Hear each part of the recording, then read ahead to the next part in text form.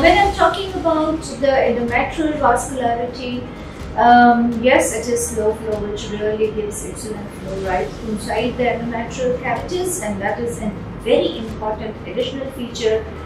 especially for a reproductive medicine person. Let me tell you that, if I tell you my results, if I have seen blood flows in zone 3 of the endometrium, that means intra-endometrial, in between the lines of the endometrial, triple layer endometrium,